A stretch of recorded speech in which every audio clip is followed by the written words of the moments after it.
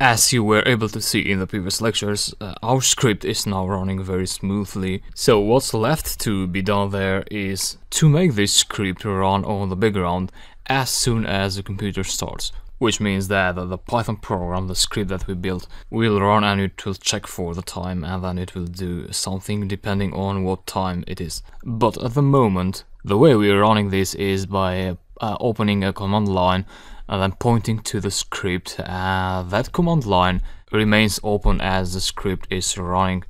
So probably we don't want that. We don't want to have the terminal open there all the time as we do work in our computer. So a better solution would be to find a way to run the script on the background. And there exists a solution. It's just that the workaround is different on Windows and on a Mac and Linux. So this lecture is about making the final touch to the program so that we can make it work on Windows, to have the Python program run as a process in the background. So for Linux users and Mac users, you can safely skip this lecture and go to the next one where you can implement this script as a background process. So yeah, hello Windows user. I'm on Windows 7 here, but the solution should work on other versions of Windows as well. So how do we make a script run in the background as a process?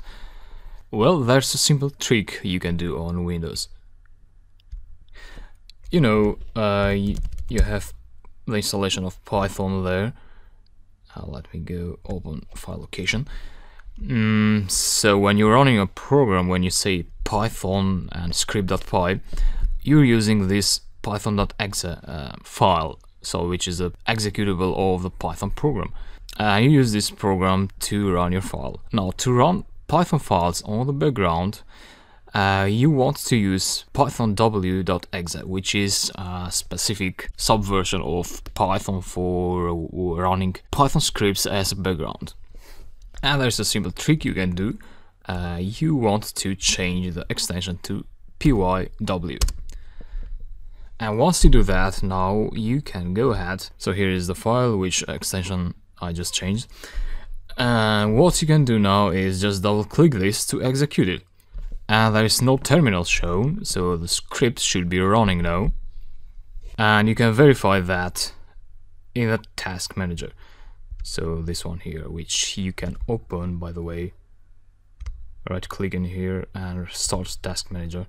And then go to processes, and then you should be looking for Python, for a process named Python here. And this time I expect this not to be here, so Python, yeah, Python is not here, so you should expect python-w.exe to be here. And the reason it's not there is that the script wasn't able to run because when you double click this, you are double clicking it as a user, not as an administrator. And if you're not executing it as an administrator, you're not being able to access this, to modify this host file, because as you know from the previous lectures, this is a protected file by Windows. But if you change this hosts file, let's change it to the host temp, which is this local file here, so the fake host file, where we don't need administrator rights to access it. Hosts temp. And now I go ahead and double click the Python file again, and now I should see python-w.exe in the processes, as you see here. So you don't really see any output printed out, but you can see maybe the results of this. So this is a host file which hasn't been added the domains in here because this says the working hours are between 4 and 7 p.m. Now it's 2:38, so let's change this to 8 and 16.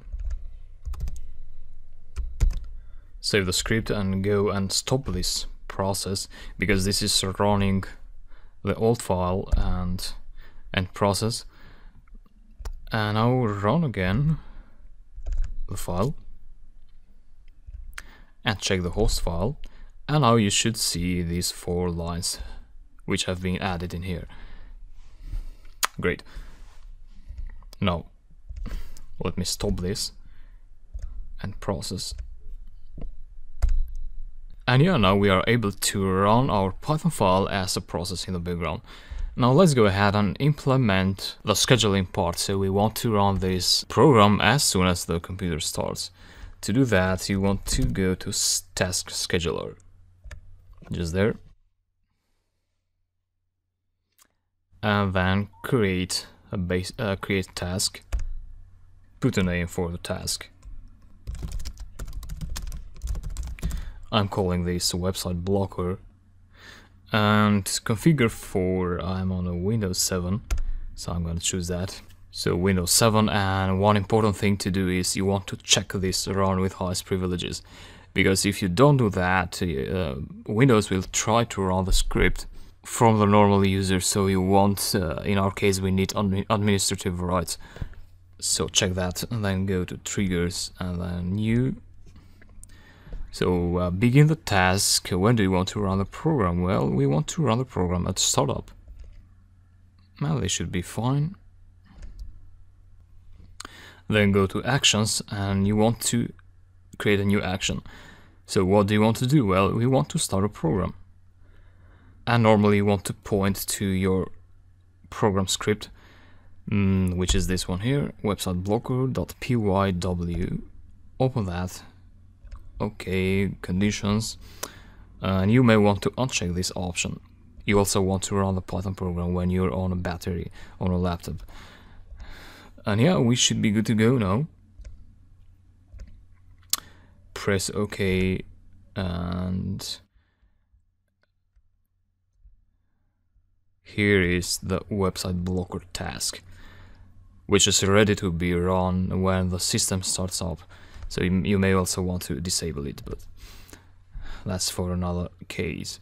And yeah, now when you start your computer, the program should be running, and your Python loop will run every 5 seconds, and the Python program will check the host file and so on.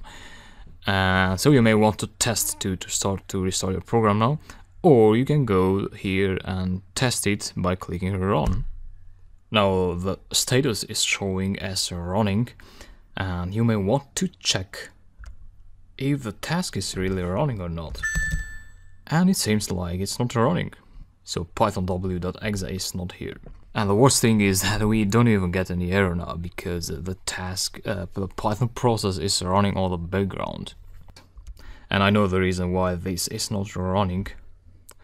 You know, if you see in the script now, you'll notice that I'm still trying to modify the local host file, whose path is being passed in here as a relative path. So this is not an absolute path like this one here.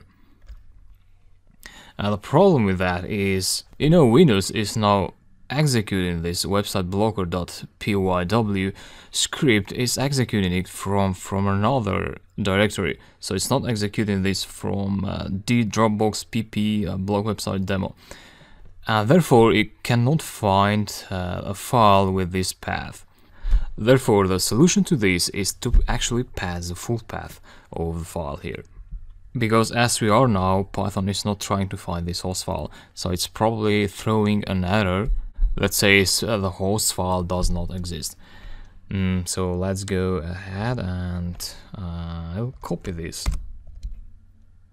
directory, put it there, and hosts, a backslash there, and pass the R prefix so that you can escape special characters. Save that, and yeah, now go to the task scheduler and end this and try to run again. So it says running now, and let's see. And yeah, now this is running.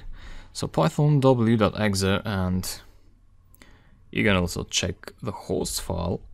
So the lines are there, because it's between 8 and 4 p.m. So it's 4 to 3 the time. And yeah, the final thing we want to do is stop this very quickly and change this to the real path, host path, and this as well. save it and go to the task scheduler and end the current task. So it's ready now, and run it again. Go to the processes. Python w.exe is there, so it's running. You may also want to check the host file, which is in my notepad, and it says the file has been modified. And yeah, I can see the lines there, the 4 websites that I want to block. And maybe you're wondering why this first line is there, so it should be separated in here and be there, but the reason this line was up here was because the cursor was set to this point before executing the Python script. So you may want to set the cursor, so let me delete this. You may want to set the cursor in here before starting the Python program, so before implementing this program. Now I saved it, and I now expect this file to be refreshed by Python again. So let me close that and open it again. And now, yeah, now this looks good. We have an empty line there, but that isn't a problem. So things will still work, even with Facebook in here like it was earlier. Things should also work, and everything looks to be working fine. I now cannot access Facebook between 8 AM and 4 PM. And that's all about it. In the next lecture I'm showing how to do the same. So how to run Python as a process in the background for Linux and Mac users. And that will end this section. So hope you enjoyed it, and I hope you make the most of this program for your use, your daily use. If something isn't working there, just drop me a question or a message, and yeah, I'll be happy to help you. Or even if you have questions regarding the script. So I know this has been lots of indentation here, and probably you get some errors there, and probably that error is because of indentation. So be careful with indenting your lines. And yeah, I'll close this now, and I'll see you in the next lecture then. Thanks.